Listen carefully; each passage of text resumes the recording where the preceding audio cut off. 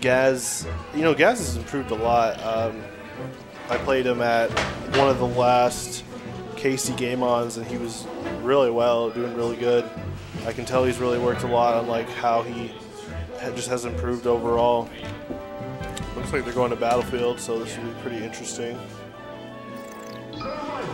Yeah, I actually like this. So we're gonna hit some Battlefield, and they're gonna start. We already did a hand warmer, and so my thoughts on this matchup is, so with Battlefield, I think it's actually pretty even overall. I talked about last match about sharking, which is something you don't talk about like a ton in Melee, but it's still like right there. That wasn't exactly sharking, more of a tech chase, but Falcon is really good at sharking beneath the platforms with his up air, leading into a combo like that. Reesch is really good at optimizing his combo setups, definitely using a lot of 20GX stuff, which is good. I think in this day and age in the meta game, I think 20GX is a very correct approach into getting over some harder matchups. I think Marth, Falcon, both characters I think can just blow up each other pretty easily. Marth really good with his mid-range spacing, grab punish game, and has some good edge guard tools against Captain Falcon. Well, Captain Falcon has Marth's perfect enough that Falcon can still juggle him well at certain percents into a knee. Looking so far at a stock lead by Reesch, and it seems that Reesch has just really good control of the neutral, and as I say that, yeah, he definitely slips, but he keeps his composure, keeps his momentum, comes back in, it's 2 stocks each. Good throws by Gaz. I could see why he wanted to jump up on that platform. Definitely try to see if there, it looked more like a flub, but definitely try to cover his options in a safe way. The only problem with like tech chasing is the more safe you play, the less rewards you usually get, unless you are extremely certain, and that's why reads are so beneficial. Gonna try to get an optimized edge guard here. That was interesting. Good double up air to forward smash, but Reesch gets back on the stage. Reesch definitely needs to milk how he did not lose a stock here. Now he has Gaz close to the ledge, and now it's pretty even. Gaz taking center stage. Reesch on knockdown. Then now they're just exchanging. Yeah, they're both at the percent where they would have both got one hit from an exchange of neutral that could have costed a stock, like you saw there with Reesch. Patiently waits out the side B, but that was a good nair by Gaz. Tries to lock in the stock, but Reesch has just good fallback to grab the ledge. And now it's even stocks. Reesch needs to take advantage of his invincibility right here to make sure Gaz doesn't set up a more favorable neutral by maintaining center stage control. Like what we're seeing right here with Gaz T, he's taking center stage. Now he has a range where he can hit people with forward smash. He can hit people with a down tilt poke on the ground. But as I say that now, Reesch has reversed that, realizing that Gaz wants that center stage control, gets in there, you know, breaks the core of what the problem was defensively, and now could possibly crack the egg in terms of the defensive game that Gaz was trying to play with the punish. A really close set. Had some flubs overall. Reesch's punish game really strong, but I think Gaz's control game is really strong, and so that type of exchange is interesting to see. As we saw, Reesch decent in his wall breaks, and what a wall break is obviously is if an opponent is really good at controlling neutral and keeping the opponent out, but if the other player is really good at being a wall breaker and breaking through that defensive game plan, then if the opponent doesn't have a plan B of what to do when they're being pressured, when their defenses aren't working, then it can easily cost them the stock. Looking like we're going back to Battlefield. I can understand this. They both were trying to feel each other out. You know, I can't remember the last time both these players played, and so it's going to be interesting to see how they interact, especially with Game 2. Game 2 being the big factor of like who knows each other's cards better, like what are their game plans. Looking pretty even so far. Reesch at 110%. See if he's good with his fade back still to get back onto the ledge. Oh, good tech, and that actually will make sure he maintains a stock. All right, good edge guard by Gaz. Wave dashes back.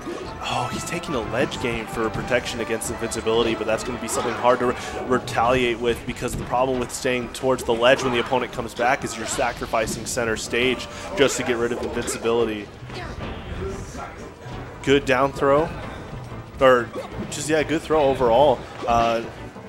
Okay, looks like Reesch not trying to overextend with that punish there. I think that's understandable. The problem against Gaz is that I've noticed that even if you have a wall breaker like Reesch, like Gaz is still good at maintaining a good controlled neutral with his mid-range spacing. Like you saw right there with his forward air, now he gets a grab punish. Good tech chase by Gaz. And see, this is why some of these players are doing so well in bracket, is because they've optimized how to read the opponent and really get a ton out of just a single hit like that fair you saw in the grab. Oh, good down air by Reesch. See if he can lock in the stock. Misses the grab, overextends there. Now Gaz is back at center stage. Gaz realizing he needs to do something now with this stock, and he does by locking in with the forward smash. Takes center stage. See what he does with Reesch's invincibility. Last time he grabbed the ledge to get rid of it.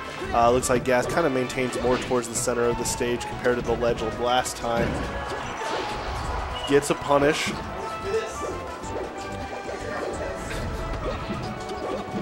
Oh, good up tilt by Gaz. Good forward smash. He can lock in the stock now and then even it out. He needs to punish Reesch correctly. Reesch is actually really good with his fade backs with his up B.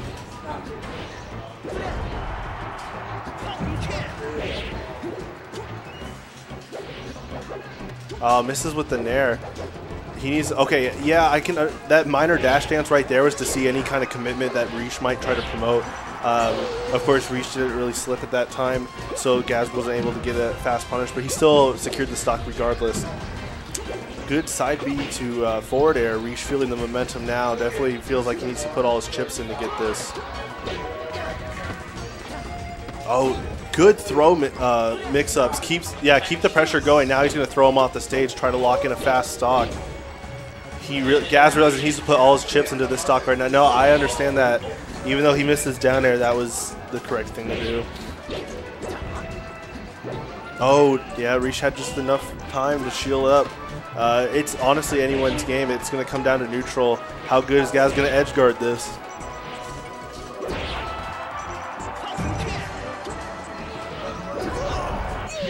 It's 1-1. See what Reesch replies with as a counter pick.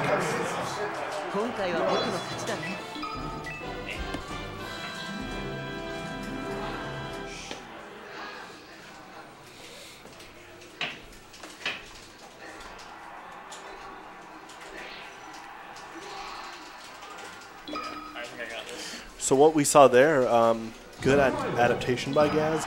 He definitely realized that Reesch's punish game was pretty lethal, and you saw with that last game, I think Gaz was just taking more risks in his neutral. Gaz was playing a lot more defensively game one, but then he realized that Reesch is really good at wall breaking through neutral, breaking through an established spacing game. Okay, so we're going to FD. Honestly, it can be lethal for both characters. Again, Falcon has the juggles he can place on the Marth, especially with no platforms for Marth to tech on. But Marth has really good throw setups on characters like Captain Falcon, who is still regarded as a fast faller, not as much as Fox and Falco, but just enough that he can eat a heavy punish and throw setup. As I say that, definitely reaches out a percent where he can DI away from up throw to not get forward smash. Good nair, needs to lock in the stock, tries to go for a shield breaker, but Reesch doesn't make it back to the ledge regardless. Good stomp, patiently waits.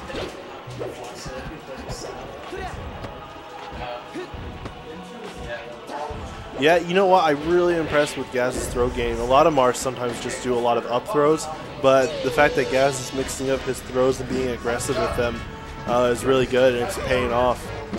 Gaz already had a 2-stock lead. So Reesch one step behind in terms of stocks, but Reesch's punish game is pretty strong. He could reverse this easily, but I think Reesch needs to mix up his approaches because Gaz is starting to figure out Reesch's game plans overall. I think Reesch can be pretty tricky, but Gaz is starting to realize, okay, these are the type of setups that Reesch is using against me. I'm going to stuff his approaches with things like fair and then punish off of that one fair. Reaches it back to the ledge. Both players at center stage, and Reesch gets the down throw. It's pretty even so far. See what Gaz does with the invincibility.